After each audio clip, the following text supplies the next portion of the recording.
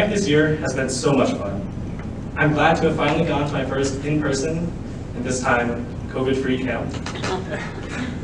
I still remember the first day when Evan arrived, awkwardly standing in a circle introducing ourselves, as Jonah confused Ken for Tanush.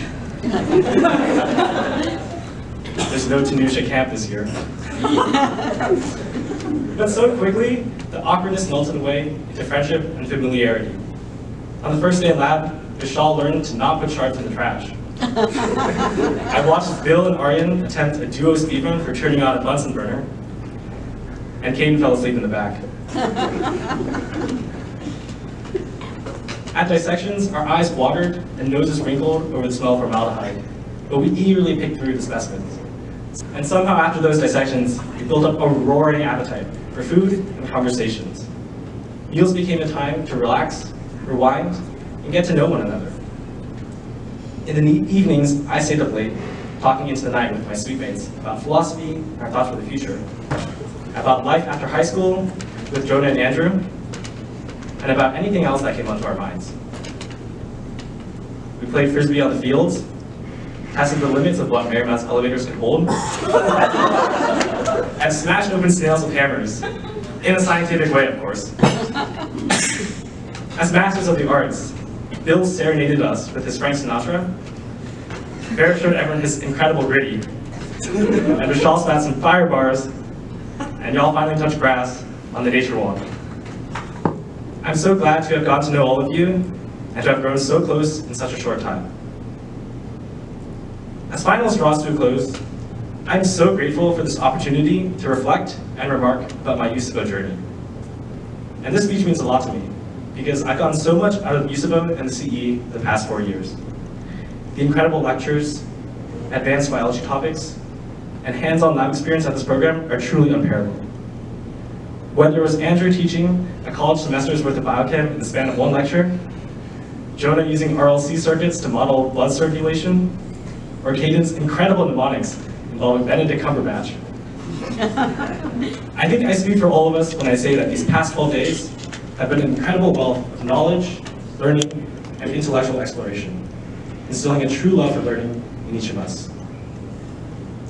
Nowhere else have I found a group of high schoolers as knowledgeable and curious about biology.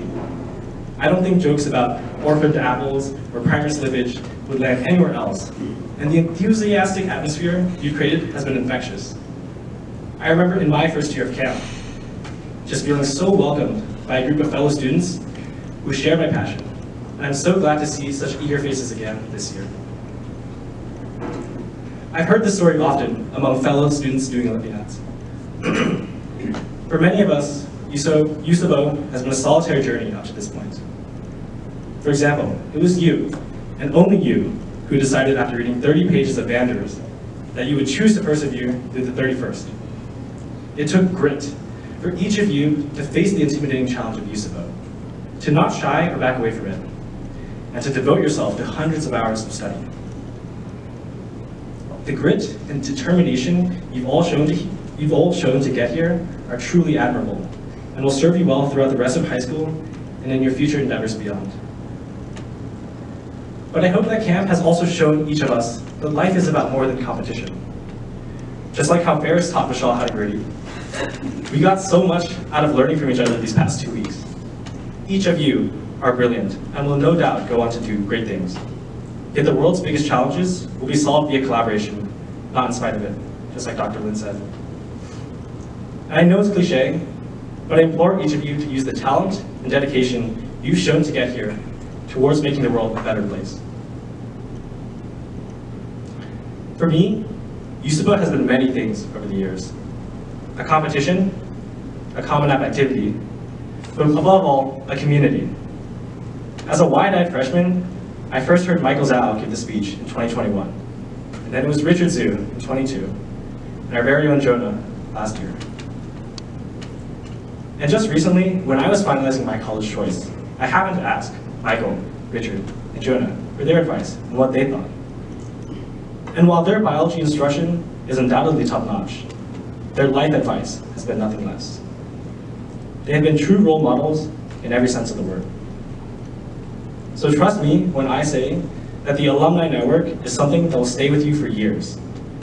They will be your closest friends, people to laugh with, people to look up to, and shoulders to lean on.